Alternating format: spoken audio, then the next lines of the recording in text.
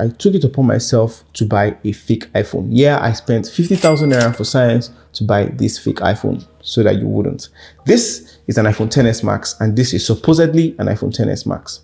Now, you may not be able to tell the difference between each one, and that's because one of them is fake. This iPhone looks scaredly real, like they both work, and I'll be showing you guys 10 tips on how to identify a fake iPhone and some tips on how not to get scammed based on what my expert told me. Without further ado, let's get to the video.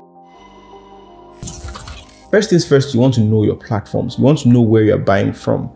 I made a video on how to buy a fairly used smartphone, and a lot of people I've seen who were successful at this attempt bought from a trusted source or someone they knew and could hold accountable. Basically, if there's a return policy from the company you're buying from, this could seriously help. The next thing to note is in the display of these phones. Before I move on, I'd say that usually in the box of the fake iPhone, it will already be a dead giveaway. The fonts will be off, the writings will be off. But that aside, some scammers even give you an actual box, so you may be out of luck on that point.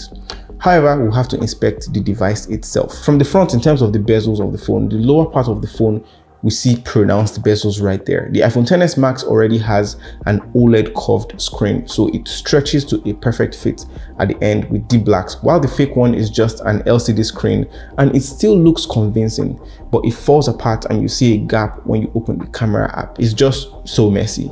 There's a lot of disparity in the font. You see this when you are at the end. At the end of the camera menu, it says time-lapse recording in small text. The real camera app has only large capital text. This fake one is just something else. So if you notice any change in characters, small characters, big characters, that is a major red flag.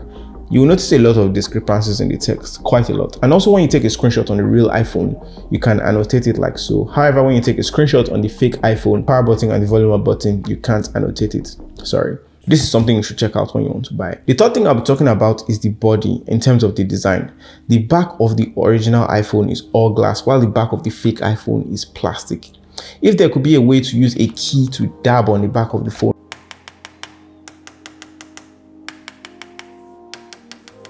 or if you've got long nails to check the sound, you should do that. Another option is just to ask the seller what material it is. This is the hardest one because based on looks alone, you can't really tell. And another dead giveaway is just how smooth it is. On the fake one, there's a chip on the edge. It just feels cheap. There's a kink there. It feels like the garbage that it really is.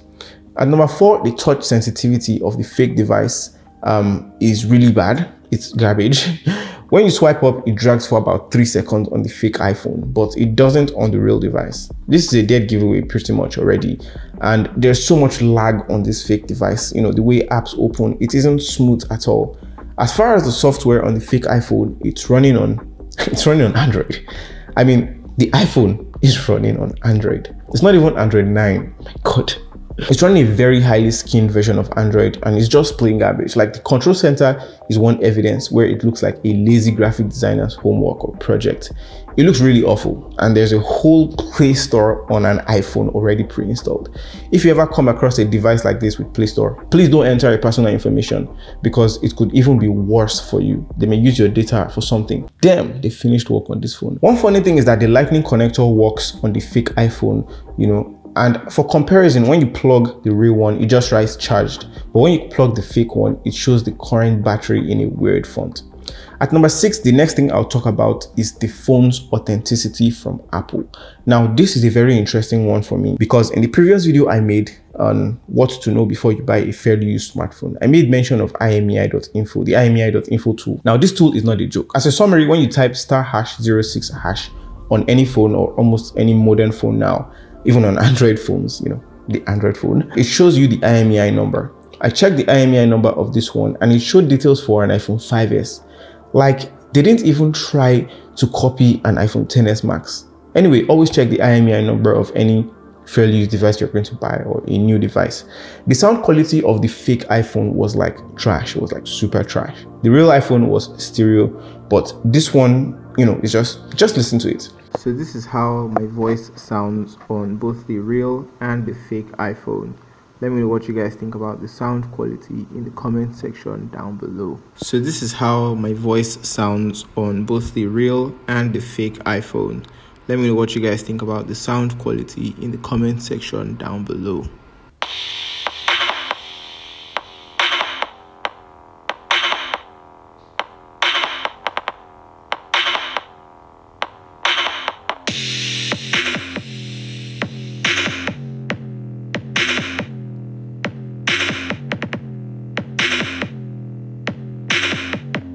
You could obviously tell that their sound differences are worlds apart. Speaking of sound and music, I want to talk about the music I use on my channel, and all the songs I use are of course from Musicbed. If you ever want to create videos on YouTube and you don't want to worry about copyright issues, stuff like that, Musicbed has got you covered. It's what I use, and it's what global brands like Nike, Facebook, and Samsung have used for their projects. For me, they have the best music I've experienced, and you can too for creating your YouTube videos, your short films, your projects, documentaries, anything, you name it. Clicking on the link in the description, musicbed.fisayo.fosudo.com. The first link in the description will get you 30 days or 1 month free trial to get started with music you can use. And afterwards, it starts at $9.99 for the subscription and up, depending on your platform. That being said, we'll look at the cameras of both these iPhones. The camera doesn't zoom past 2x on the fake iPhone. Video quality and picture quality is downright garbage. You see this when you're testing it. They even had the nerve to put a fake portrait mode on this phone, and it's still garbage. Just see for yourself. So, front-facing camera video quality of the fake iPhone XS Max and the real iPhone XS Max. Basically, if you want to buy this, if you want to buy an iPhone, and if you want to buy maybe a second-hand iPhone, because usually this is how they get people to buy these fakes. If you want to buy one of these, just make sure you check the front-facing camera. Like, you would know a good quality camera, the picture will be this exposed compared to the iPhone, where there is absolutely no exposure like this, like any bad exposure like this. The picture will be very bad, and it will be this kind of color. The font will be out of place. So many things will just be wrong with it. So yeah, this is the front-facing camera video quality. Obviously, it will be very terrible and it will be garbage. But let me know what you guys think in the comment section down below. So guys, I spoke with an expert in Computer Village on why people get scammed when they want to buy an iPhone, and this is what he had to say. I want to buy iPhone 8 Plus. It's the 4 gig for 80,000. They were like, okay, no problem. They'll quickly bring the phone. They are having 2 phones with them already. They have the one that is working, and they have the one that is not working. So they will not test the one that is working. The guy is still trying to test the phone. The owner is still looking around. I say, let's be fast. So now test. So the guy will not bring his SIM. Give me your SIM. The buyer will bring his SIM. Insert the SIM. Restart the phone. Everything will come up. He will test, and wow, it's okay. It is okay. At the process of him bringing out his own money or making transfer, because he will want to give them the phone back, so they will remove the SIM. So at that process, they will swap the phone. However, this is what happens when you buy from an unreliable source. He will not know the same color, the same everything. They will swap the phone. So by the time he made the transfer, or we are giving them the cash, 2 things will happen immediately.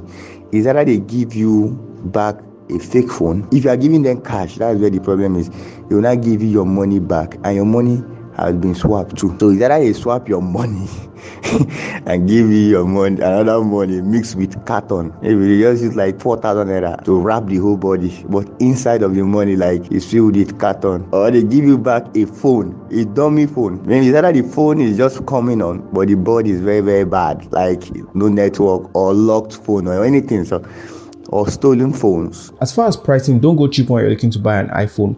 Always ask for a receipt if it was pre-owned or some sort of justification on the price. And as far as the issue of price, here's what the expert had to say. That's what normally happens to the impatient buyers.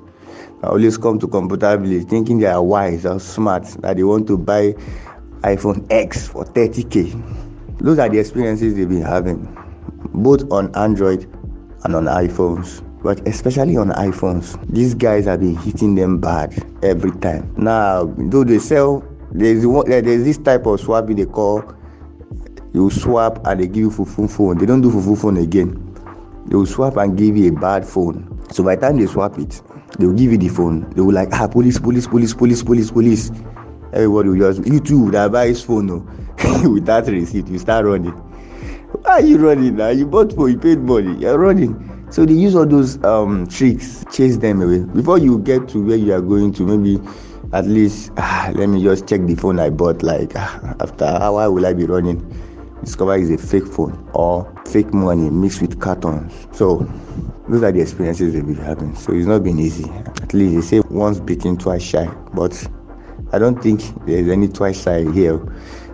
I think they are giving them, I think it's everyday beating self and everyday shy. Okay, For my verdict, I'll still reiterate my point on being cheap. Always look out for warranty information, returns, all the things that go with buying an iPhone. Your phone is probably your companion for the most part, and making the wrong decision, especially on a flagship model like the XS Max, could really cause some strain. I spent 50k to buy this iPhone so that you wouldn't, but hey, it's for science and to help you guys. If you found this video useful, please share it with someone you think would benefit from the information in this video. Please like this video if you enjoyed it. Please hit that thumbs up button. Don't forget to subscribe and hit the bell icon so you'll be notified when I drop a new video. That's all, folks. Thank you for watching this one, and I'll see you guys in the next one.